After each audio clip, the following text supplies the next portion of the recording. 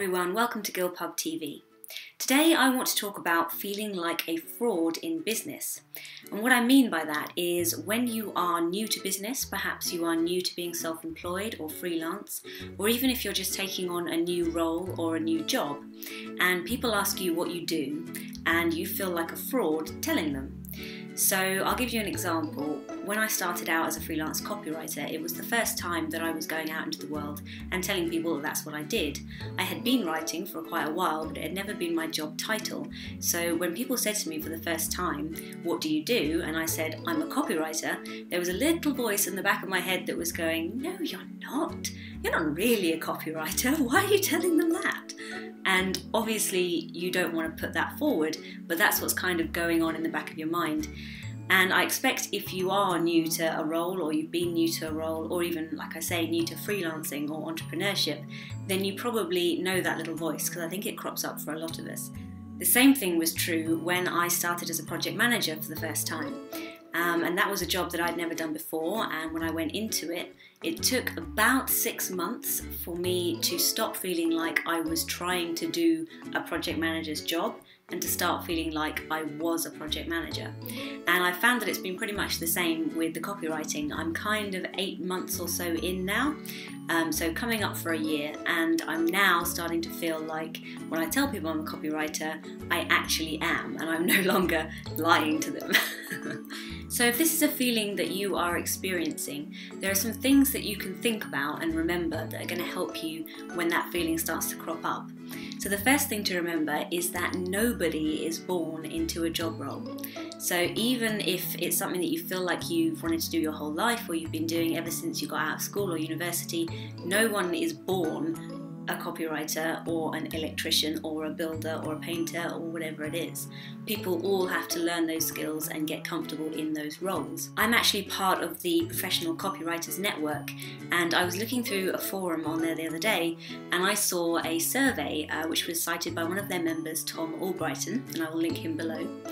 And the survey that he'd done was asking copywriters what they'd done before they were copywriters. And I had a look at it, and the mix of different professions was amazing. So you had people who used to be electricians, people who used to be, I think there were theatre ushers on there, painters, bankers, literally any career you can imagine that you wouldn't necessarily link to copywriting, people had done and then decided to become a copywriter.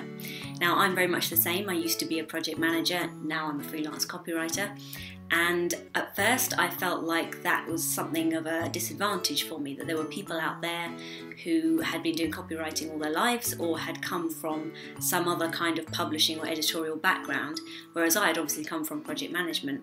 What I know now, after doing this for as long as I have been, is that it's actually great to have some different experience before you start doing a job like this, because the project management skills that I learnt have really helped me to be able to not only manage my own business and sell my services, but also manage the work that I do. So when I work with clients, there's a managerial element to it.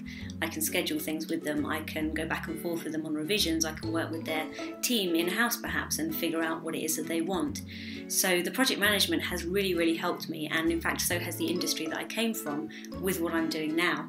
So if you are doing something that is in no way related to copywriting and you fancy doing something like copywriting, or if you're doing something and you fancy doing something else completely different, even if it's nothing to do with copywriting, then don't be put off by that, because that's actually something that a lot of people do, is skip from one career to another, and it can actually be really beneficial.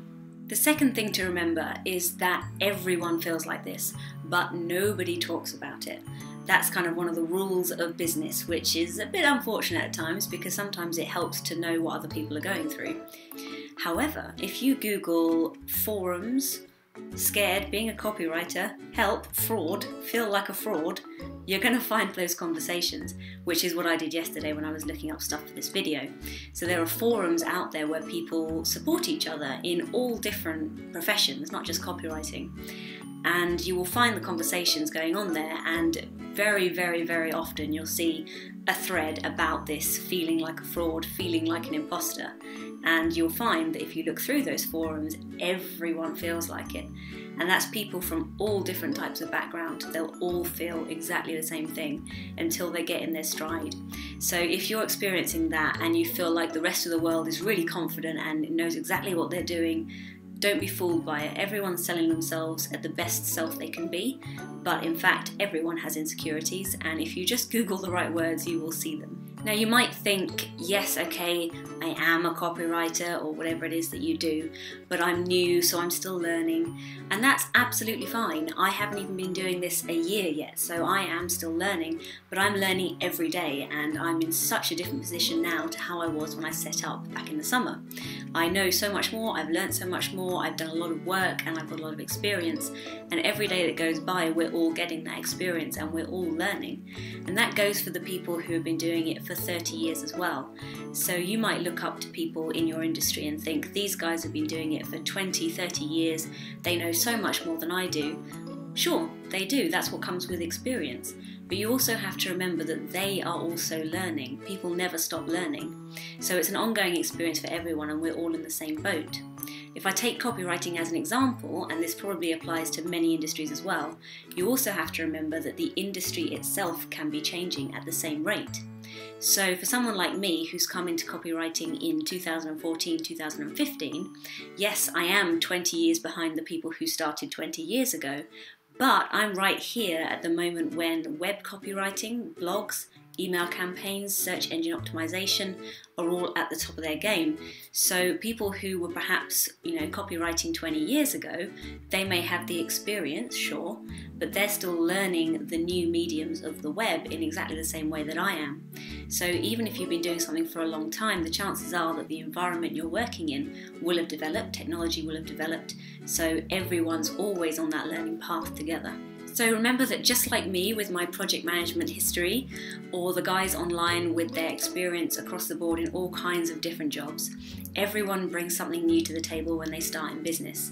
So if you are a new freelancer or new to entrepreneurship or business, or if you are just new in a new job role, forget about your newness and think about what you've done already. Think about the experience that you do have. If you like this video, you might also like an article which I recently wrote for LightBox. I will put the link below, and that was all about how to have faith in yourself as a new entrepreneur, and I included one easy tip which is very easy for everyone to do, so go check that out. Also check out my website www.gilbhub.com, where you will find more tips on copywriting and the freelance lifestyle, and you can connect with me on Twitter at @HannahGilb.